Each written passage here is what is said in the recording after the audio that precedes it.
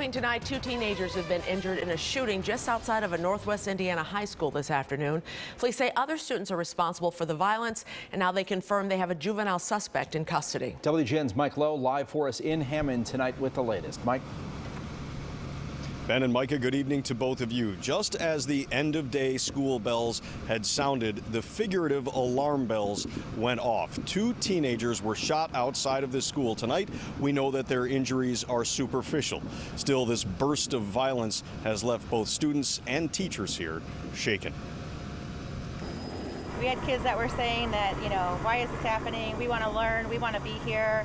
Why are they bringing this garbage to our school? Just after classes let out for the day at Hammond Central High School, two teens were injured when they were shot by other students outside of the brand new building. It did not happen actually on school property. It happens outside of it.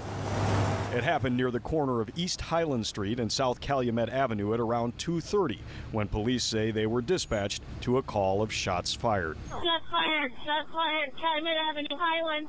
One of the children running. One hit inside the school.